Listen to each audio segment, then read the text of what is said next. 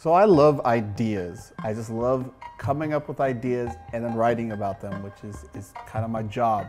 But I never really know when I'm gonna get an idea. I could be at a coffee shop, or I could be, I don't know, I could be in the park even.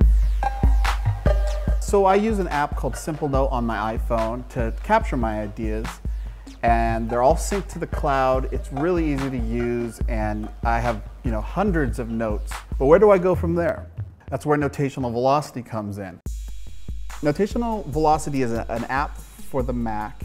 It's really simple. It's gonna look too simple to you at first, but I think it's very powerful.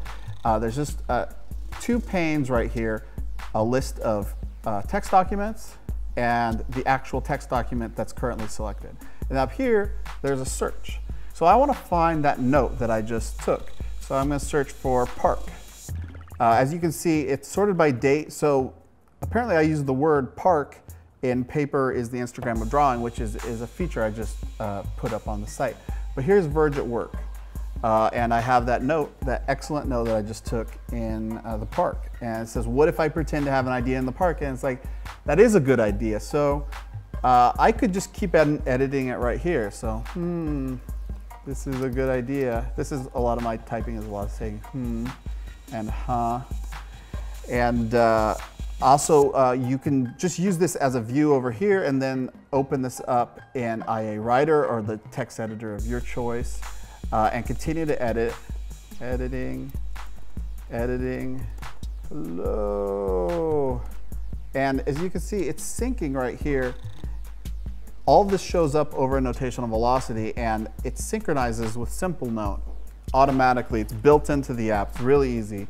Notational Velocity by default puts everything in a database that can be actually really encrypted if you want to put some really sensitive information in there.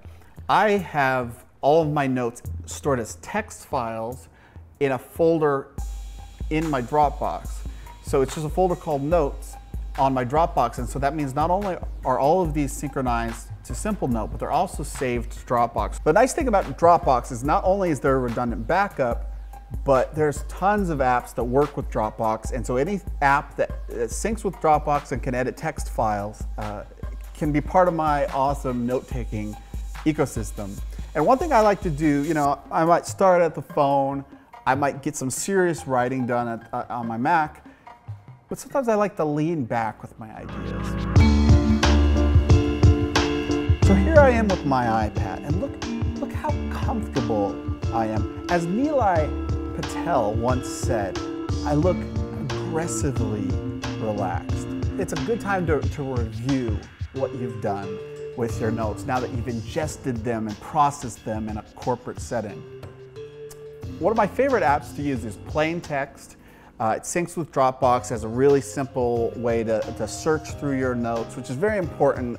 IA Writer has an iPad app that's very good, but I don't like the way it searches. Simple Note also has an app. It's not so pretty, but obviously it works very well with syncing with Simple Note, and I do a little bit of light text editing.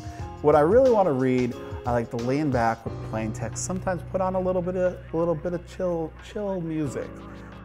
Now, if you've been watching this video, you know that I use an iPhone, I use an iPad, and a Mac, and that makes me a bad person. But I want you to know that you can actually synchronize these notes with all sorts of apps and platforms. On Windows, there's an app called Resoft Notes, and it looks a lot like Notational Velocity. It works basically exactly like Notational Velocity and syncs with Simple Note. There's an app for Android called Flick Notes that works great. There's an app for Symbian. There's a WebOS. You can, for your BlackBerry Playbook, you can synchronize with Simple Note. And of course, anything that works with Dropbox is going to work great. Now I have a single continuous note-taking experience which flows effortlessly into my actual writing process, which is right here in IA Writer, Notational Velocity, the cloud. I'm ready to go.